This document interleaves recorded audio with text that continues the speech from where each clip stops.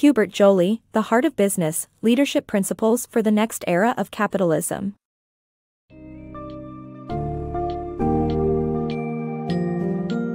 Embark on a journey to transform the way you approach leadership and business with our summary of The Heart of Business, Leadership Principles for the Next Era of Capitalism by Hubert Joly. This book provides invaluable insights into creating positive change within your organization and the broader world of capitalism, through the power of focused coaching. Targeting a deeper understanding of clients, this summary delves into adopting a curious state of mind, effective listening, and empathizing while maintaining objectivity. The tenets of laser-focused coaching help empower clients to gain new perspectives and pave their way towards realizing their goals.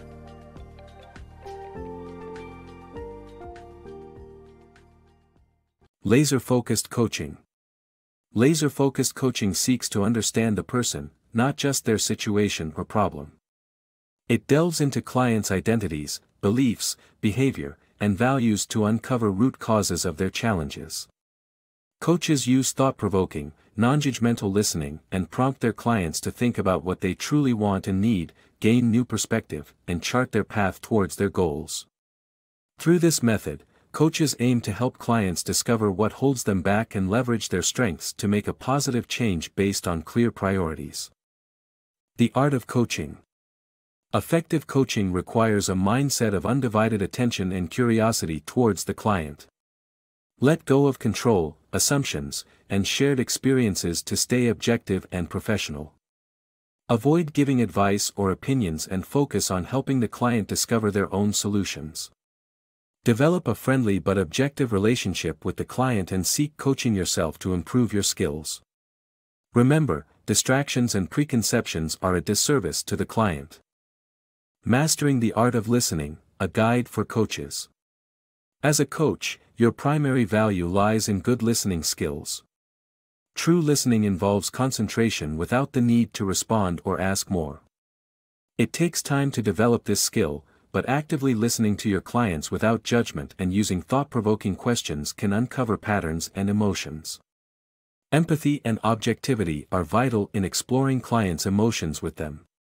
Use the client's vocabulary to build rapport and avoid jargon. Prioritize trust and relationship over problem solving, let clients find their barriers and truths. Deepening client understanding.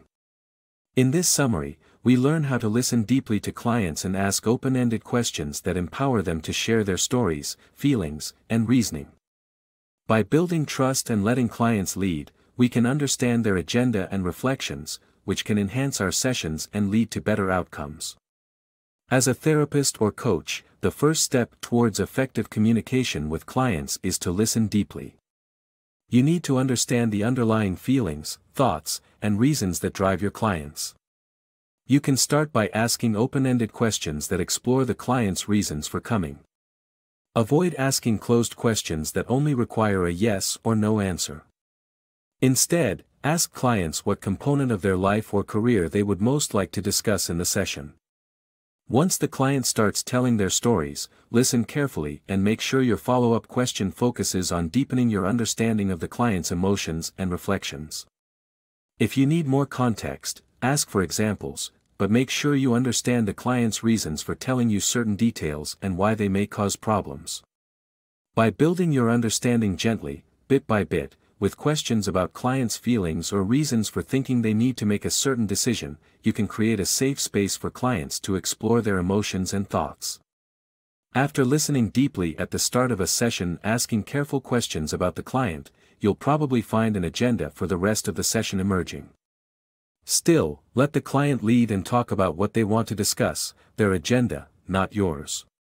This builds trust and allows clients to feel heard and understood. In paraphrasing what the client says, validate their feelings. Say, you feel as though your boss doesn't value your ideas or opinions. What makes you think so? Finally, don't ask questions to satisfy your own curiosity. Instead of asking, what did they say next, ask, how did you feel after hearing that? Ask what, not why. Compact, open-ended questions place the onus on clients to think, which empowers them, and likely provides you with more information. Reflection can be thought of as encapsulating the essence, and if possible, the emotion of what your client shared. By following these simple tips, you can enhance your client's understanding and empower them to make better decisions. Uncovering the client's truth. Successful coaching entails exploring the big picture when listening to clients, identifying themes, and uncovering their bottom-line truth. Clients often conflate different problems, skim the surface of an issue, or perceive their situation inaccurately. Therefore, running with a client's initial remarks can lead to a false premise, limiting a coach's ability to help them successfully. To avoid this, remain skeptical and stay at a big picture level when listening to clients. Instead of focusing on the details, use peripheral questions to explore their vision of the future. Finding a client's truth entails helping them identify their purpose and the root causes of their negative thinking. To zero in on the root problem, coaches need to identify broad themes and patterns in their clients' words and feelings. This includes listening for limiting language and identifying the common themes that emerge in coaching, such as rigid thinking, tunnel vision, and taking things personally. Successful coaching entails helping the client identify their bottom-line truth, which forms the basis for addressing the right problem. Alternatively, coaches might realize that laser-focused coaching isn't the best way forward for a particular client. Ultimately, coaches need to help their clients find their truth and align it with their vision of the future. Mastering perspectives. The book teaches that by identifying flaws in a client's beliefs, coaches can help them shift their perspective and make profound changes. Coaches can achieve this by asking questions that challenge their clients' justifications, and reframing their challenges to encourage broader thinking. By reinforcing changes in their clients' perspectives, coaches can help them move past their intentions to change and into action. The book argues that effective coaching is about finding the right place where clients are ready to shift their perspective, and assisting them in creating deep and life-changing transformations. Candid communication for better client outcomes. As a consultant, it's important to be candid with your clients and communicate clearly and sensitively.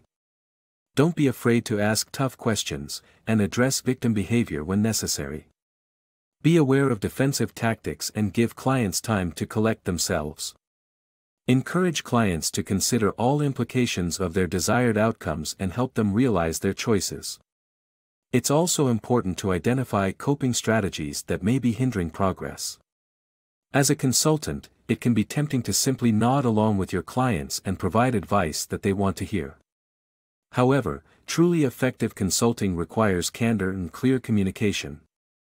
Don't be afraid to ask tough questions and avoid sugarcoating your responses.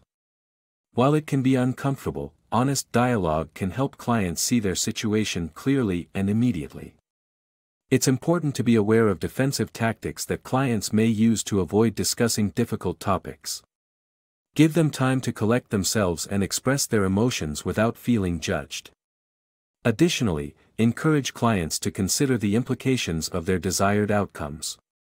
Help them identify creative solutions they may not have considered before. Rather than laying out choices for clients, empower them to come to their own decisions. It's important to support clients in identifying any coping strategies that may be hindering their progress. By practicing candid and compassionate communication with clients, consultants can help them achieve better outcomes. Effective coaching techniques. A successful coaching partnership requires equal participation and objective feedback from the coach. Avoid the therapist role by keeping the focus on the client's feelings and beliefs, without relating them to your own. Maintaining objectivity is key, as the client's beliefs may be different even if they match yours. Also, take a step back and act like you don't understand when you agree with the client. Finally, when meeting with a new client, assess whether another coach might better serve his or her needs. Powerful coaching strategies. As a coach, it's important to end sessions with a final question about how clients will move forward. Laser-focused coaching works best when clients are stuck or frustrated in their thinking. Clients should create their supportive environment and find things that can help them move forward. Instead of doing things for them, offer to collaborate with them and hold them accountable. End the conversation collaboratively by asking the client if there is anything more to add or if it's a place to end. This empowers the client to make a decision and recognize their accomplishments.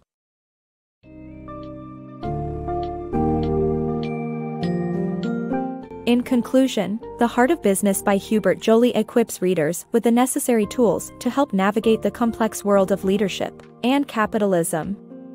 By focusing on the person rather than their problems, utilizing effective listening skills, and maintaining a balance between empathy and objectivity, you can become a more effective coach and ultimately improve the lives of your clients. Remember, laser-focused coaching works best when clients are stuck or frustrated with their existing thought processes and need guidance to move forward. This book summary is an ideal starting point for those looking to make profound changes for themselves and those they lead.